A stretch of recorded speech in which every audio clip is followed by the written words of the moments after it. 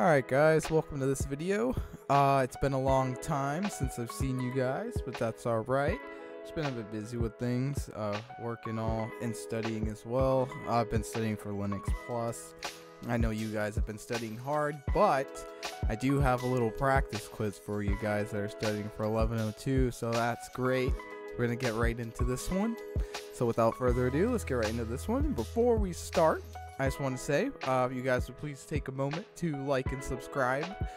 Please like the video. We are almost at 200 subscribers, which is actually kind of crazy. Pretty cool. But without further ado, thank you guys, and let's start. So, which Windows feature allows you to restore your computer to a previous state in the event of a system issue or error? So, we have System Restore, Disk Cleanup, Task Manager, or Control Panel. Now, you can take a moment to pause and think about your answer. My answer is going to be System Restore, because Disk Cleanup is basically just a cleaner for your disk. It's a disk utility that basically just cleans up junk. You can also defrag hard drives, which is basically just resetting segments of a hard drive in case when you delete things, they just kind of have like blank spaces in them, so it just defrags it and makes it all organized again. Control panel, it's basically like complex settings.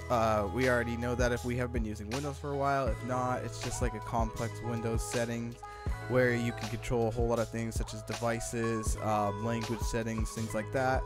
And Task Manager, we already know if we've ever used Task Manager, that Control Alt and I believe it is Shift or Tab. I forgot the hotkey for it, but you can get to it from Control Alt and Escape, and you could use it to end tasks as well as see what kind of resources are being used, such as CPU and RAM, by other programs. But I'm going to go with System Restore because you can restore your system from a previous state. If you have a virus or something, you use System Restore to fall back on a previous state that hasn't been infected, or if you just messed up something on your system and you want to go back, perfect for that. So, number 2, what is the purpose of the BIOS, or Basic Input Output System, in a computer? So, the most likely answer for this one, so we're going to read them off: manages a computer's hardware, to store user data, to control the computer's cooling system, or to perform firmware updates. So, the best answer for this one, for what is the purpose of a BIOS, is to manage a computer's hardware. So basically it creates, basically what the BIOS is going to do is it's going to create a way for the operating system and your hardware to communicate, basically. So we're going to go with manages the computer's hardware. Now, number 3, which type of network device is used to forward data packets between different networks? So we have switch, a router, a bridge, or a hub.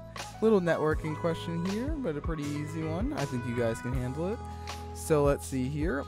Now, if we're looking at a switch, so basically what a switch is going to do is when you have devices plugged into a switch is basically like a intelligent hub. So it could send and forward packets to a specific device plugged into it from the switch there. So you could basically just get, it could send specific packets to a specific device that is wired to it. Now, a bridge is basically going to connect multiple local area networks together to create another whole network, basically. So it can connect one local area network to another. And a hub, like I said, it's like an unintelligent switch. So a hub, when you have devices plugged into it, is it's basically going to broadcast any traffic that comes into that hub to all the devices instead of just one specific device. And a router is going to be our correct answer, because a router routes packets from one network to another. That is how your computer wirelessly is going to communicate with the outside network or the World Wide Web. So we're going to go with router. Now, which utility can be used to check the integrity of the Windows system file and replace any corrupted files? Now we have Task Manager, we have System Restore, SFC, System File Checker, or Disk Cleanup. Now, this one's kind of a dead giveaway. I should have at least taken the system file checker out, but I just left it in just to, you know, give us some leeway. But the answer for this one's going to be system file checker. It checks the integrity of files, any files that are supposed to be there and any files that are not supposed to be there. For instance, say you have a rootkit and you need to check and see if a file is meant to be in the boot order of the operating system. You use this file checker to check or replace corrupted files. So we'll use this file checker. And number 5, which of the following is a type of virtualization technology that allows you to run multiple operating systems on a single physical machine simultaneously? So we have VPN, VLAN, hypervisor, or VNC. So the correct answer for this one is going to be, well, first I'll give you guys a little second to think here, but it's going to be hypervisor, because a hypervisor is a type of virtualization technology that allows you to run multiple operating systems on a single machine simultaneously. You can run multiple operating systems. Like here, I do have VirtualBox installed. If I just pull it up here in just a sec, this is a virtual machine here. I have CentOS here that I've been using to study Linux Plus, which is a pain of a exam, but that is basically a form of a hypervisor. VPN, that's just a virtual private network, just to connect the network to a network. I know a lot of you guys do know VPNs by like all those NordVPN ads that you may get on YouTube. But anyways, a VLAN, a virtual local area network. This is basically a virtualized version of a local area network. And we have VNC, which is basically an RDP for Linux and Mac OS systems. So it's a virtual networking computer. So it's basically how you can have a remote GUI of somebody's computer, not through RDP, because we know RDP is just for Windows. You might want to remember that as well for your exam. RDP is just for Windows, but you would use VNC to remote into a Mac OS or a Linux system. And oh, forgot to check the answer there, but there we go. It's hypervisor. All right, number 6. What is the purpose of a MAC, or Media Access Control Address? So MAC address. So first one, to identify a device on a network, to translate domain names to an IP address, to manage internet access for users, or to protect against malware. Now, the answer for this one is going to be to identify a device on a network. This is going to basically give us a unique identifier to a device. It's basically a long string of I know it's letters and numbers. The MAC address is a long list of, not a long list, it's kind of like, I forget how many digits it is, but if you want to find the MAC address of a device, you could type in ipconfig all on Linux. I think, oh no, it is ifconfig all, I believe, or ifconfig A, but basically it's just a unique identifier to a device on a network. To translate domain names to IP address, this is going to be DNS, or domain name system. Let's see, to manage internet access for users. Now that could be a multitude of things, but that's just a throw off question here. And to protect against malware, that's going to be an anti-malware, like if we have Windows Defender or McAfee or Norton, anything along those lines. So it's going to be to identify a device on a network.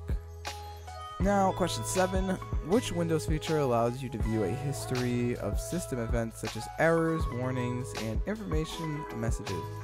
We have Device Manager, Task Manager, Event Viewer, or Control Panel. Now, we went over most of these already, so if we do take a look at these answers, and we see here the explanation allows you to view a history of system events such as errors, warnings, and informational messages. Event Viewer is going to do just this. It's going to give you errors that come up, any type of warnings for your system, and informational messages. So it's going to be Event Viewer for number 7. And number 8, which type of malware is designed to spread to other systems without any user intervention or action? So we're getting to a little scary stuff here. So we have Worm, Trojan Horse, Adware, or Rootkit. Now, the correct answer for this one is going to be worm, I believe.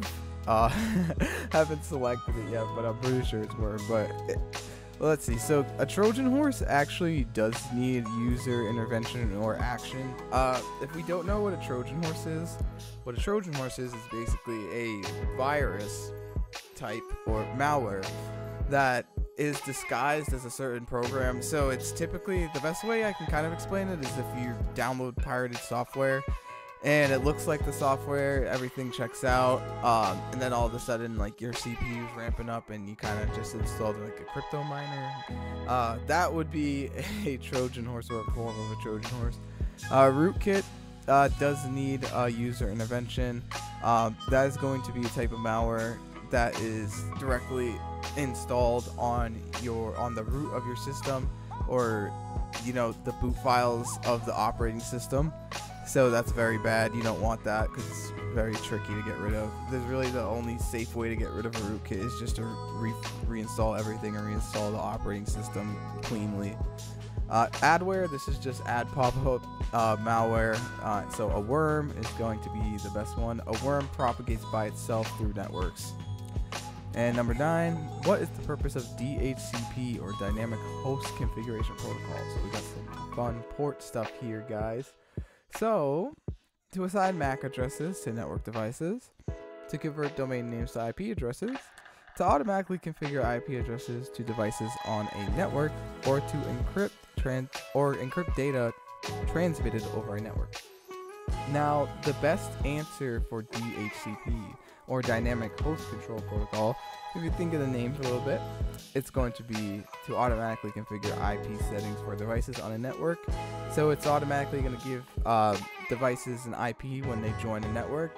And remember also, if they're not assigned automatically an IP address and they're not assigned a static IP, which is an IP that doesn't change, they're going to be assigned a PIPA address that I believe starts with 169.254, I believe. It's been a while since I've taken the exam, but an PIPA address does start with 169. So every time you do ever see 169.254, I believe, just know that that is a local address or a PIPA address.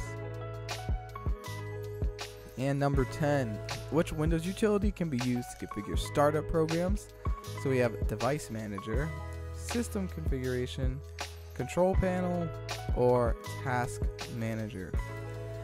Now, the answer for this one is going to be, if we see the word configure in the question, the answer is going to be System Configuration. You can configure all types of things such as startup and things along those lines.